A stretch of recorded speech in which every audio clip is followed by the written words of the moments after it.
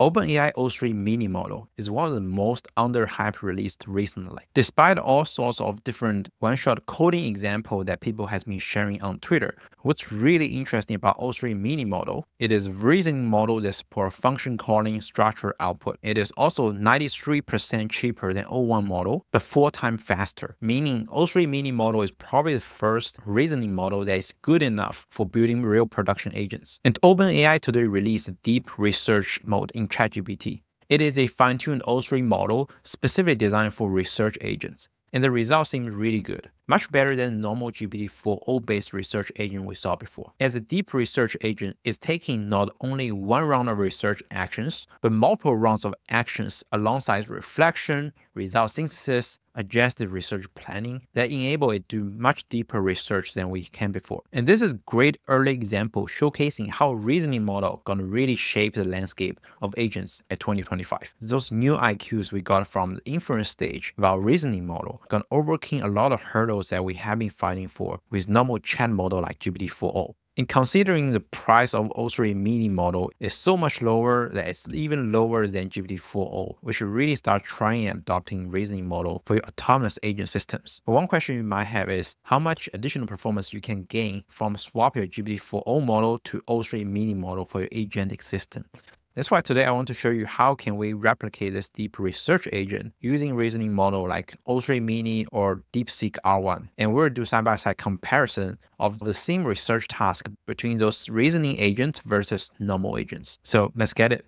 I'm going to quickly put together 2 research agents between the reasoning model versus non-reasoning model and let them test through a few GAIA benchmark tasks. GAIA is a benchmark introduced by Meta, where it has a huge data set for general AI assistant tasks, including a lot of research tasks that involve huge amount of research, synthesis, and summarization ability. And each of the tasks normally require a list of different actions and steps to take to be able to answer the question. And each question will have a very clear, unambiguous answer so that we can verify whether the task has been completed properly or not. And to making sure this benchmark data is not public and queryable, I'm going to hide away all the answers in this video and only tell whether the agent passed or failed. But if you want to see the specific data set, you can go to Hugging Face and search for GAIA. And this research agent itself is going to be a basic tool calling agent. It will have access to a list of different scripters. If you're not familiar with tool calls, it is key components that enable the agent systems. It is basically a special mode of large language model that can output what type of actions agent should take and what's the input param. If you want to dive deeper, you can join the AI Builder Club community, where I have 4 deep dive of how can you build production agent from scratch, not relying on any frameworks. And for this deep research agent with o3-mini, we're gonna do something similar. We'll define a basic agent. With the system prompt that you are an internet researcher, you always use tools to find latest internet data based on research topic and give detailed and comprehensive results. Never make up information. But the model will be o3-mini.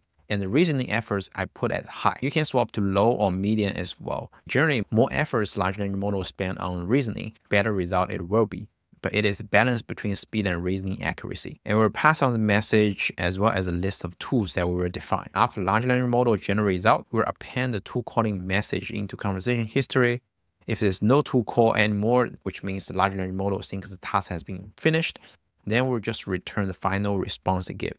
But if it does output any tool call, then we'll extract the function name it try to call and inputs. Then call the action function, get a result, and insert the tool call response. This process will be repeated multiple times until agent thinks they finished task and output the final response. So this is a basic replicate of deep research agent with o3-mini model. As you can see, it's actually very basic and straightforward. The rest we just need to define a list of tools that it can have access to. One is a scripting website, where there are platforms like FileCrawl and Spider Cloud, as well as Google Search, where I'm using Serper for the Google Search API. And you can also bring more and more different types of scripter like LinkedIn, Instagram from scripter marketplace like API5 and Rapid API. Here are 2 examples I got from each platform. And in the end, I also added a tool called Reflection, where I want the model to do a reflection before it gives the final answer. And of course, you can add more and more different tools and data scripter to make your deep research better in specific vertical research. Then you will need to define a list of tool schema. So tool schema will communicate to the large language model when to use this tool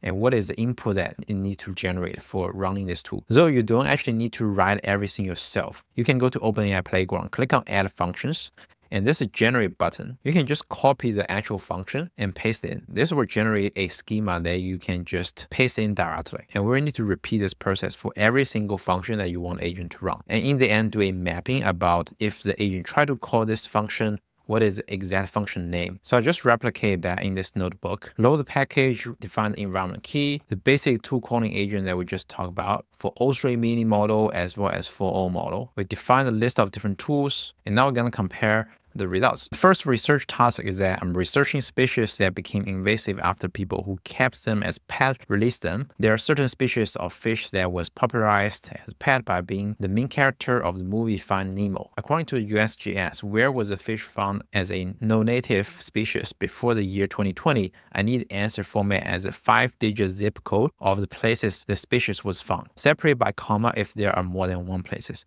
So this is pretty complex research query because it requires not only you go online, find some information, but it requires quite strong synthesis and transformation of the information found. Like it requires them to know what's the main character in the movie Finding Nemo, and also need to convert that into 5-digit zip codes of the places found. And let's test out. Firstly, run the 4.0 agent. So as you can find, it did take a few actions, but in the end, it couldn't find the information about zip code of the location. But now let's try the o3 deep research agent that we built. And here you can see the o3 agent does take a bit longer, but it also successfully found a result. So this first task, the o3-mini based agent passed and GPT-4.0 agent failed. And next one I want to test is in Nature Journal's Scientific Reports conference proceeding from 20. In the article that didn't mention plasmons or plasmonic, what nano compound is studied? Don't use prefix nano in your answer if there's one. So this is also a pretty complex research. You need to scroll a huge amount of data and then do some synthesis in the end. So in this example, when I run the 4.0 agent, it is giving the wrong answer. But when I'm using o3-mini agent, the answer is correct. And this was quite interesting because I was testing the same task in the deep research function in ChatGPT. Even deep research got it wrong here after 4 minutes research. This also aligned with a few other tests I did. So in general, I found for tasks that require a huge amount of planning as well as synthesis, like a research, o3-mini generally deliver better results than the GPT-4.0 agent. But there are also cases where both agents failed, and that task was successfully resolved with deep research. And when I look at the source, I think the key things here is that ChatGPT seems has better scripting tool. It can access a few websites that the normal scripter that I was using just couldn't access. So I do think you can build very good research agent in specific vertical research topics if you can bring more and more specific data scraper in. So with this quick example, I do really think if your agent tasks require very complex planning and synthesis, you should definitely swap out the model to o3-mini model to try whether it gains better performance for those complex tasks. And I believe this is just the very first step towards this new era of agents where it is utilizing those reasoning capabilities. If you want to learn more about building agents and large language model applications, I'll put this notebook in the AI Builder Club community so you can use that template to build more and more sophisticated vertical research agent. And there are also tutorials of how to deploy this agent as API service that you can use in other workflows. I have put the link in the description below so you can click and join. I hope you enjoyed this video. Thank you, and I'll see you next time.